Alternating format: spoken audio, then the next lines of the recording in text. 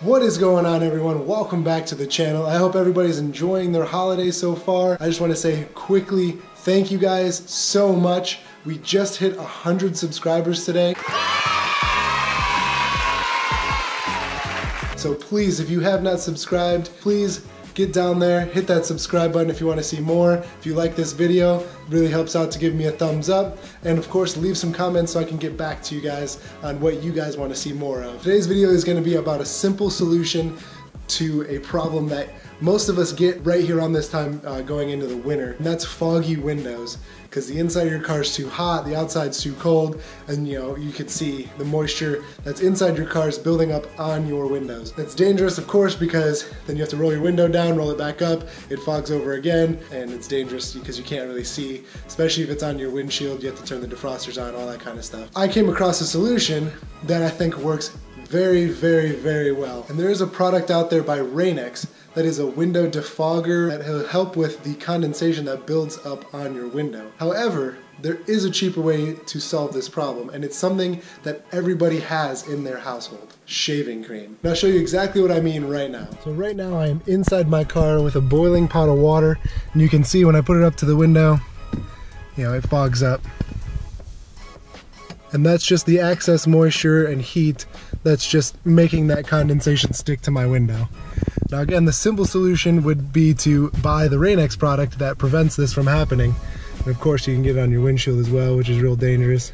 The simple solution would be to go to Rain-X and buy the product that they sell, because right now it's really the biggest name for this type of scenario. But a simpler solution is to go into your medicine cabinet or underneath your cabinet in your sink and grab Barbasol. Works really, really well. It's also probably the cheapest one on the market, especially this kind.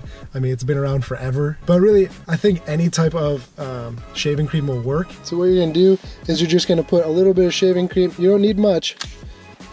A little bit of shaving cream on a rag. And as silly as it may seem, apply it to your window. And it's gonna make a mess, but just make sure you rub it all the way in.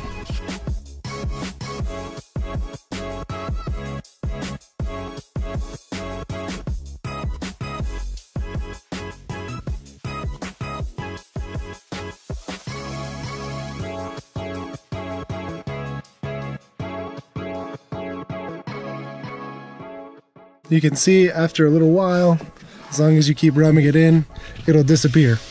Now when we test it out with the pot, you can see no fog, nothing sticking to the window. I didn't do the windshield.